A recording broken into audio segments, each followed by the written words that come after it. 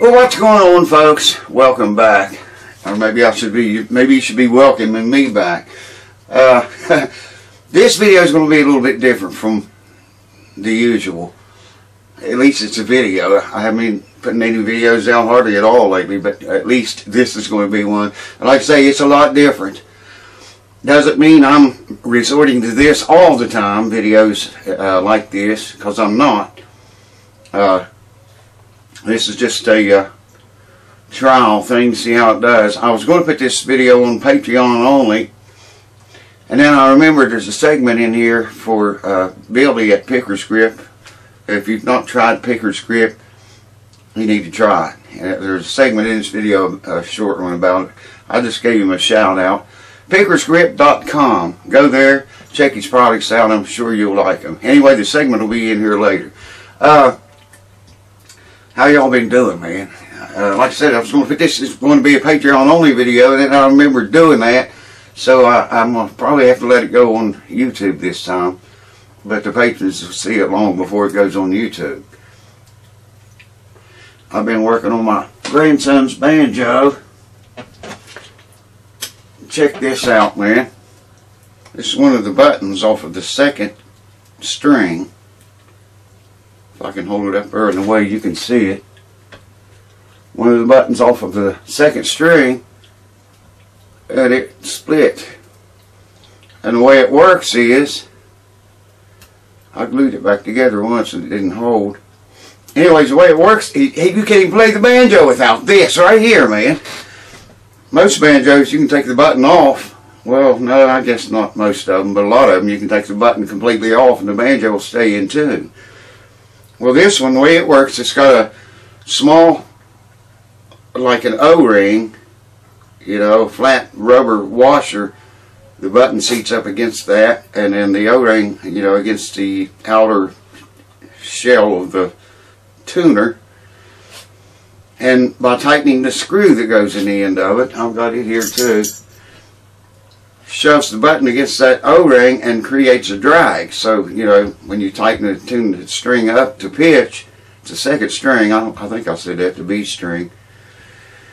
Anyways, it works kind of like a brake or a clutch. You know, the tighter you tighten the screw up, the harder it's going to be to turn, you know, to tune. But you have to have it tight enough, you know, for that rubber to work like a brake, and when you tune it up, it stay there. You know what I mean? I hope that makes sense. I don't know if, I'm probably not understanding that very well. You would think Gold Tone would make these out of pearl or something besides plastic, man. I mean, there's not all that much force on it, but there you go. They do break. You could tighten the screw too tight and break them that way, you know. Or mother of pearl or something besides plastic, anything besides plastic. I'm going to try. I've tried gluing it together, and it came apart when I was trying to put it on the banjo. So I think I'm going to try, since it is plastic, to just melt it together. You know what I mean? Get it hot enough and right where it came apart.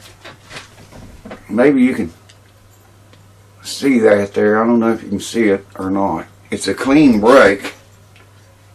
And it's an even break, and when I put the two pieces back together, man, they are, you can't even feel where it broke at. You can probably see on this side of it. I'll get some light on it. I think the camera's focusing on me and not it. It's got two cracks in this one side and one crack in the other. So I think fixing that, the best method for fixing that would be melting it back together, and then you're still going to see the cracks, but at least, you know, be better than risking it with glue, I think. Super glue probably would hold it, because like I say, there's not all that much force on it. But I don't know. I don't know exactly which way I'll go with it yet. I do know I'm going to have to wait till tomorrow, though, because I can't see, man, when it gets dark like this. I don't have good lighting in here anyway. And I usually don't work on instruments in here. But, like I say, this video is completely different, man. I got up the other night, 3 a.m. Something woke me up. So I got up and thought it was a noise. It was outside, and it was ungodly loud, man. It was unbelievably loud. I thought, what is that? It woke me up. I had the TV on, and I fell asleep. And at 3 a.m., it was louder than the TV. I mean, you couldn't even talk over it. Outside you could in here. But even hearing it in here, as well as this place is insulated, I mean, you know, it's hard to hear anything outside. People used to come here and they'd pull up in the driveway, and I'd never hear them until they knocked on the door. But I could hear this. I mean, it was shaking the floor. And I got some video of it. Here it is, a little bit of video of it. What is that?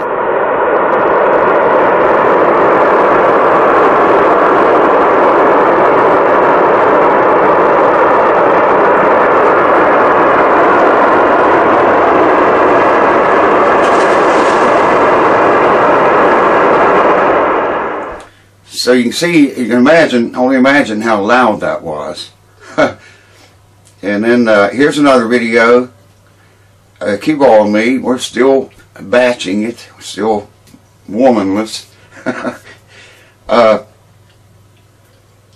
weatherman said a couple weeks or so ago, we're just going to have a really cold night.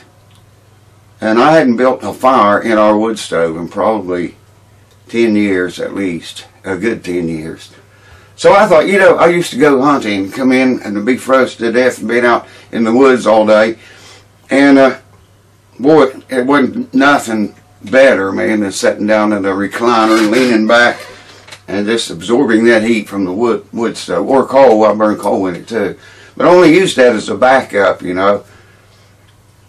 Some winters, way back, I used to use it as heat with the furnace. We got a gas furnace. Anyway, here's some video of of us building a fire and some of the other things going on. Alrighty, folks. Today's February 29th, 2024. It's leap year, yes. 29 days in February every 4 years. And I'm getting ready to build a fire. Be the first one in 10 years. First fire I've built in 10 years. The reason I remember that's because I lost a good friend 10 years ago. Mike Mullins is his name. You can search the coffee tapes or coal loading Johnny on my bigger channel, not the little one, the big one, the bigger one. And you'll find my son and me jamming with Mike. He died in June of 2014, and I haven't had a fire built since then. I don't know why I remember that, but I do remember it. We got a gas, we heat the place with gas. There you can see the gas heater, one gas heater. We have a gas furnace, and I want to use this stove for backup. You know, just for backup, that's all. And like I say, I haven't had a fire built in it for 10 years. And it's 40 degrees outside right now. It's supposed to get down to 20 tonight. So I thought, what the hell? I'm going to build a fire for a change. You can hear it. You can hear it drawing there. I'm going to shut that so it'll make more heat. And so that's what's going on at the house that never sleeps, building a fire for the first time in 10 years. Like I say, I want to use this for backup. It's a wood and coal stove. Burns wood or coal. And I've got coal right there. And wood right there. If you want to know what's on the bench, these are PA monitors right here. PV monitors. We use those in Wolf Creek quite a bit. And plenty of instruments to work on. Guitars all over the place. And right here you can see, let me get some lights. This is my old Dan Tominski Martin guitar, D28, HD28. I enlarged the sound hole, as you can see. This guitar's been down for 3 years, man. I redid the frets, done all the frets, replaced all the frets new in it. I made a new tusk nut. How many notes you going to be playing open? Well, if you're a banjo player, you play a lot of open notes. As many as you can. Same goes for the guitar, really, as far as my playing goes. Anyways, this guitar been down for 3 years. I forget what all I did. I replaced all the frets. It's got brand new frets in it. They are done. They're finished. Made the nut. I still got to fit it and set the nut action and all that jazz. And I'm going to do that real soon because, like I say, it's been down for 3 years. The guitar ain't been played for 3 years. It's got a nice Fishman, which I'm going to review that one day. You can't see it, but maybe you can see it a little bit there. A nice Fishman pickup in it. It's got a condenser mic right there on the gooseneck, you can see. Plus, it's got a piezo under the saddle pickup. Plugs in back here, right there. And that, you know, I hear a lot about these other pickups being so good. Man, I've tried them all. And when I bought this one right here, it's expensive. Don't get me wrong, it cost some bucks. But when I bought that one right there, I was done shopping, man. I mean, that pickup does it for me. It sounds like a true acoustic guitar. None of this funky sounding shit you get from most under saddle pickups. Piezo pickups that go under the saddle. They're all of them I've ever heard. The guitar just don't sound right. I gotta get back over here and check the fire, man. Hold on. The guitar's all over the goddamn place. Look at this. Look at this, man. Look. I mean, they are everywhere. There's boxes of guitars right there that came in the mail. People waiting to have their guitar fixed. Oh, I feel heat coming off that already. Yeah, man. It's getting warm. Just button it up here a little bit. Set the thermostat. First fire built in 10 years in this stove. First fire in 10 years. Like I say, we got a little gas heater over there, and then we heat the place with a gas furnace. And I only use this for backup. But, you know, I used to go out deer hunting and bear hunting and stuff. As you can see on my walls, I was successful at that. And come back in after hunting all day out in the cold, come in and just sit down in a chair beside this stove and feel it. That's basically what I wanted to do today. I just wanted to feel the heat, man. Just enjoy it for a change. I used to let this thing, light it and burn it for a week or a month, let it go out, and then freeze to death, man.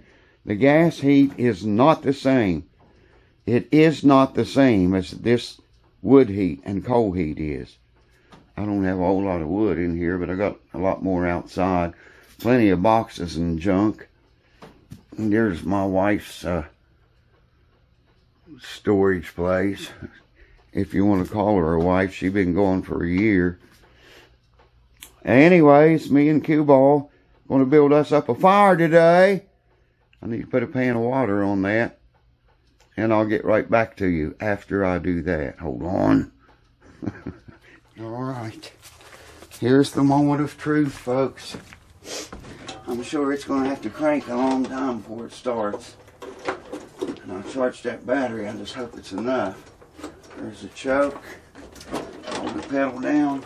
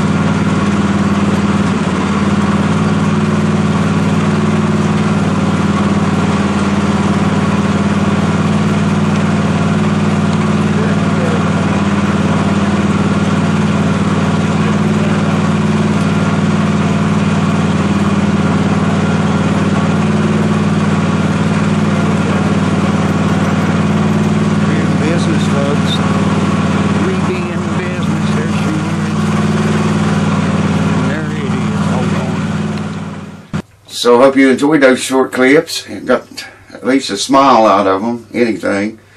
Like I say, this channel's not going to this all the time. I see so many channels, man, this is all they do. This is all they do. If you look at that one thumbnail, you've pretty much seen every video they made. And they do it with their mouth, as I said in one of the clips. I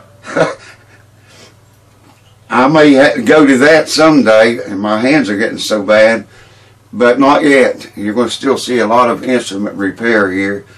I should have made a video on fixing that banjo key. I might yet, but I doubt it because I got so much crap to fix.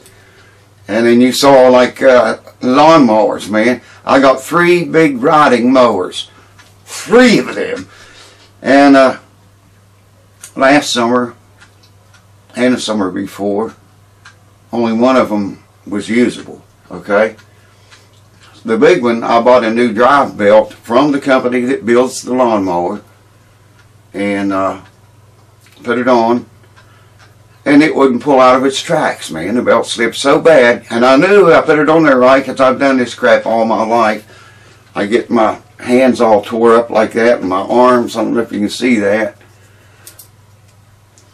You know, thin blood, and I just touched something with this old age shit, and there you can see it better, I think. And I'm bruised, you know. Anyways, back to the lawnmower. Ordered a belt from a factory that made the lawnmower. It fit. I put it on myself and it fit. Everything worked, but the lawnmower, like I say, it wouldn't move out of its tracks. It slipped so bad. So I just shoved the thing in the building and jumped on the other one that worked and mowed ever since with it. And you know, I know the one I've been using the last 2 years, like, it's old, man. It's a, what is that thing? It's a good brand. I can't even think of the name of it. It's a well-known brand. It had front and rear steering, but I fixed the back end so it didn't steer the rear wheels anymore because it kept stripping out of gear on the steering, trying to turn all 4 wheels. If you turn the steering wheel to the left, your front wheels would turn to the left, rear ones would turn to the right, and you could turn that thing right where it's set, man. But it kept, you know, wearing a Craftsman. That's the lawnmower I'm trying to think of. Anyways, I knew it was going to wear out. I used it 2 years without anything breaking or, you know, not even changing a belt on it. So, me and Cue Ball here, we decided to go get that big one out, the bigger one, and try to find out why that belt's slipping so bad. Brand new belt from a factory should not slip like that. So I went up there and made a video of me starting it, pulled it over into the garage, and then today I went back up there and tore it all apart and take the battery back out, the battery box out to get to the belts, or 2 of them. And I could not see anything wrong. It's got like a what do they call that thing? It's like a clutch in there. I can't think, man, what they called it. Now, I looked it up. Well, I can tell you, I got it pulled up right here. I did have. Variable speed pulley. That's what they call it. And I checked everything on it. It seemed like it was okay. Didn't do anything. Never took any of the belts or wheels or pulleys or off. I just looked at them. They looked okay to me. Well, oddly enough, I put it back together and I thought, well, I'm going to see if it'll pull long enough to mow inside the fence back here where Lily plays. When we let her outside, she stays right there in the fence. She can't run off. I don't think she'd run off anyway, but I figured I'd mow that grass in there. It's a fairly big place. It's all level. So I fired the mower up today and ran it, after I put it all back together, ran it down here and kicked the deck in, started mowing the grass in there, made a couple swirps and all of a sudden, man, it threw me back and it took off. I was in 6th gear because it was slipping so bad, you know, it would just barely move. And something must have been hung up on that clutch or a spring or something in there and let go. It started to work right. Because that lawnmower in 6th gear like that, if you got given it a lot of gas, man, it'd probably run 10 or 15 miles an hour, which is fast on a mower. And I was going about that fast, mowing. So I finished mowing inside the fence there. And, I could feel right when it happened, I knew it happened, it fixed itself. I didn't do anything to it to make it do that, other than just take it apart and look at it and put it back together. I really didn't take it apart. I just took the battery out and the battery box, and I could see everything.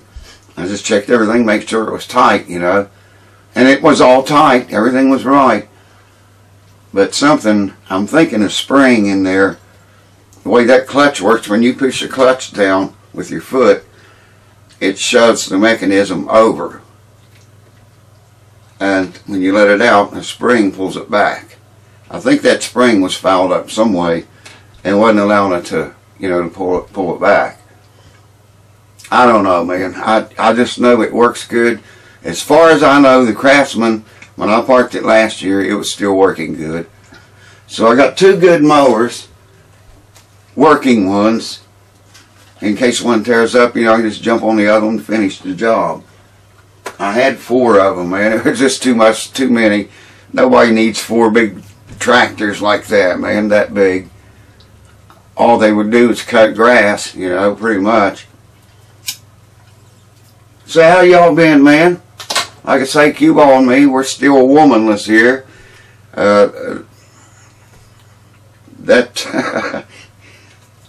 Probably by the time you see this video, it'll be around March the 20th, maybe, before some people see it. We'll make a year since she's been going. She left on March the 20th last year, and hasn't came back. So that'll make a year. And I told some of you, I didn't tell you all, but I'll tell you all here. It really amazes me how bold women are that know you live alone. That's pretty much all I'll say about that. Wow. I could have a woman in here easily, man, tonight. Just pick the phone up and call, and one of several that have wanted to come in. But yeah, I'm trying to hang on and wait and do the right thing, I guess would be a good way to put it. I've been spending a whole lot of my time right here. Maybe you can see it. You can tell that head's had some time spent on it. That head's been on this banjo for probably 30 years, man. Same head. It's a Remo 11-inch high crown, and it's still good. I tuned that head to A sharp or B flat. You'd think after all these years it would deteriorate, or rot or crack, bust. It never has yet. It hasn't yet. In fact, I just a week or 2 ago put on a new set of strings and I checked the head, and it had come down to A, so I tightened it up to A sharp, which is where I like them. And I'm a little afraid to go any higher than that, but I'll show you someday what it sounds like if I ever learn to play again. I don't know how many of y'all know it. Banjo was my main instrument as a kid. My dad started me on the banjo when I was 4 years old. I couldn't even reach the end of the neck. I was so little I couldn't reach it. So he'd prop me up on the bed and put pillows around me. Here, Lily. Here. Here. Right there. There. He'd prop me up on the bed and put pillows all around me to hold me and the banjo up, and put a capo, about halfway up the neck, wherever I could reach. And he started showing me stuff. And then I got learning Earl Scruggs stuff. He turned me on to Earl Scruggs, and man, the war was on then. I had to learn everything that Earl played, and did. And then I learned everything Don Reno could play. And then guys like Bela Fleck and Scott Vestal came along, and now Noam Pikelny, and learned a lot of those guys' stuff. I learned almost everything that Bela Fleck plays or played up to the point I quit. I'd practice. The only reason I'm telling you is because I know some of the people on YouTube don't know this. Some of you on Patreon may not know it. I practiced most days 16 or 18 up to 18 hours per day, every day. I never missed once in a great while, maybe miss a day, and it was always 7 or 8 hours, 6 hours. But most days I would practice like, I don't know, 12, 15, 18 hours even. And I started to get worse on it. This was 30 years ago, 34 years ago now. So, okay, so 34 years ago, it seemed like the more I practiced, the worse I got. They didn't know what focal dystonia even was back then. I don't know if they knew what rheumatoid arthritis was back then or not. All I knew was something was wrong with my hands, you know. I could feel that. Because you develop a feel when you play the banjo and practice that much. You just develop a touch and a feel. And when it ain't right, you know it. And I knew it wasn't right. And I kept getting worse and worse and worse. And finally, when my dad died, I just said, screw it. Put the banjo in the case, slid it under the bed or in the closet. And I never fooled with it anymore. Until 2 years ago. This past December made 2 years I've been playing it again. Attempting to play it again. A bunch of you on YouTube told me to get these fingertipless gloves and try them. And I thought, that's silly, man. That's not going to do anything.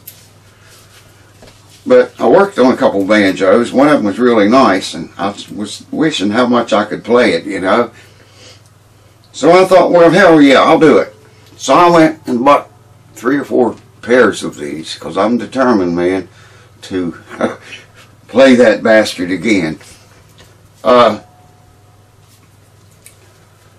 bought 3 or 4 pair and put one on one night, brought the banjo in here, right here where I'm sitting here right now.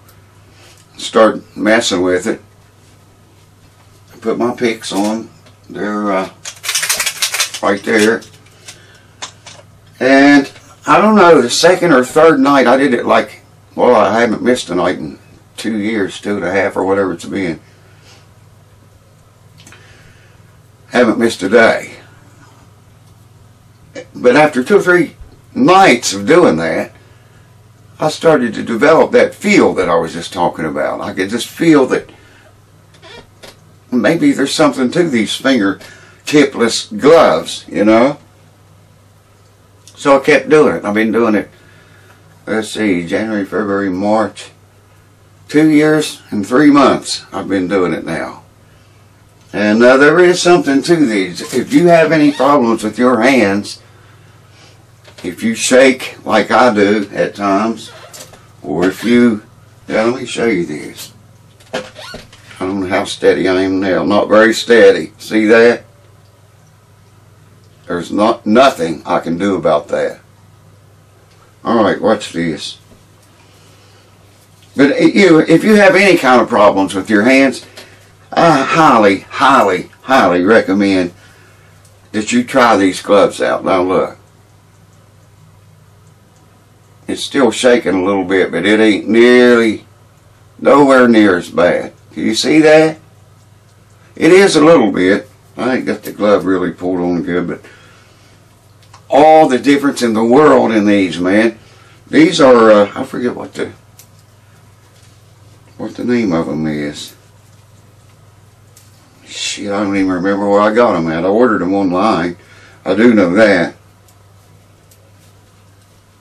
Or maybe it's in, yeah, here. Copper Fit. Yeah, I remember now. Copper Fit. You can Google them. And like I say, if you have any kind of trouble with your hands, man, you owe it to yourself to try these if you're a musician or anything you have trouble with your hands with. Because they have helped me big time, man. I haven't I'll probably never get back on the banjo, you know, to the point I was when I quit, when I had to quit. But it's coming. Someday you're going to hear it on this channel.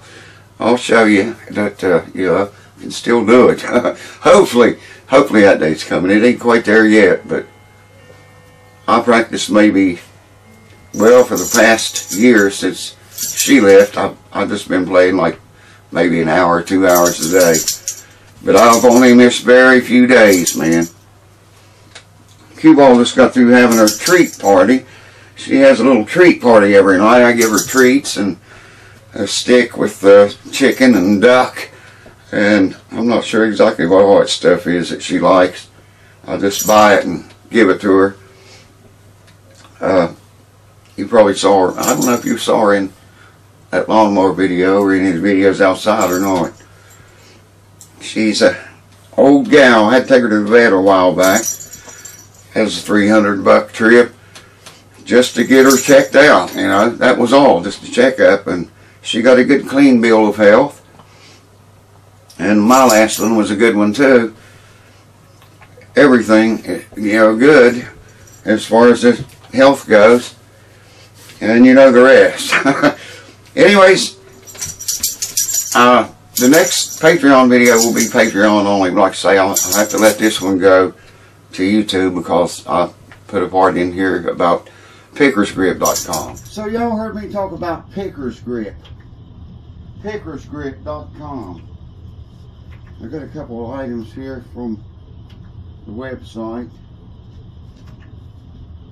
Hopefully you can see that okay. There, maybe that's better. If you haven't checked them out, I've been talking about this guy for a long time, a lot of years. He sent me a couple of nice shirts. But pickersgrip.com, Billy, thank you, by the way. Thank you very much. Here's the product. Now, obviously, I haven't used this yet, but I have used an older version of his. I assume this is the same. It's just in a different container. But you put it on your pick. You apply this to your pick, and you can't throw the pick down. You can't sling it off. I mean, it sticks, man. This is good stuff. It works. Go to pickersgrip.com. Let me make sure here. Pretty sure that's it. Pickersgrip.com, yeah. And tell Billy you came from the house that never sleeps. I know he's got a bunch of other people showing his product too. But if you go there from here, tell him you came from the house that never sleeps and you want some Pickers Grip. And I'm telling you, man, it works good. This stuff works wonders. My pick used to turn around in my fingers. It'd turn around on the side, turn around backwards, or I'd drop it. You know, I was playing on stage one time. I had a blue chip pick, and I dropped it. And it went right down between the cracks under the stage, man. And I told the owner there, the guy that was running the place, I said, you know, that board's going to come off of there. I'm going to get that pick, man. I'm not going to leave it lay down. Hell, they're like $100. Anyways, he let me take the board off, and I got the pick out and saved it, and I still have it. I've got like 5 of those blue chip picks now. But this works with any pick, man. Even finger picks. I've been getting back into playing banjo. I've been doing a lot of that. That's a lot of why I haven't been online very much. Devoting all my time right now. Makes about 2.5 years. December made 2 years. I've been working on the banjo every day. Every day. I haven't missed, man, very few days. I've missed not more than 5 days in those 2 years. I still can't play the damn thing. Anyways, go to pickersgrip.com. Tell Billy hello and you want to try his product. And I guarantee you, man, you'll be happy with it. I guarantee it. A lot of y'all tried that and told me you loved it. I tried it and I love it. I swear, man, put that stuff on your pick and hold your pick. It won't spin around on you. You won't drop it. I don't think you could even sling the pick, you know, off of you. I don't believe you could. It's great stuff. Billy, thank you. You can go to pickersgrip.com. He's got some other products there. And check out everything he has. And pick something up, man. Support him if you can. I'd appreciate it. I'm sure Billy would appreciate it. And tell him you came from the house that never sleeps. I don't know how long this video is, how old it is. God, old age is catching me fast, man. So I'm going to cut it here. Just wanted to tell you guys I hadn't forgot about you. And I am awful dry, though. apple juice. Cheers. I drank a lot of that stuff, man. My wife bought it for me one day, or she came in there one day and had a great big jug, looked like a gallon or more than that. She said, "You like apple juice?" I said, "I don't know." And I poured me a big glass of it, and wow, I was hooked on that crap and still am, and drank it every day since then. Try it, man. If you haven't tried it, I drink the, it's a Mott, M-O-T-T, I think's the name of it. Good stuff, man. There's another brand she used to get. And it was good to switch between the brands now and then, you know, if you drink as much of it as I do. But, yeah, good stuff. Anyways, the channel's not changing to what this video is. We're going back to repairs probably on the next video you see. Because Lord knows I got plenty of that in there to do. That has never stopped, man. Just the videos have slowed down because I needed some time. And I've taken some time now. And I thank you guys that are still here. A lot of people left, man. A lot of people left Patreon. Probably a lot unsubscribed, maybe. But we're going to get back on track. I know I've been saying that for a while. But I've already got instruments here to do it, to get started. Well, plenty of them to get started. If you need your instrument worked on, I'm not taking any more right now, right at this time of this video, but I will soon again. So, you know, keep in touch with me, stay tuned, and if you need me to work on your guitar or banjo or whatever, I'm going to try to do it a while longer even with these. Or I think she's wanting outside, so I'm going to say cheers to you guys. Thank you, patrons, especially patrons, for keeping it here. I love you guys, and thanks for sticking with me through all this crap that we've been through here. And I'll see you on another video. Repair video, no doubt. Cheers.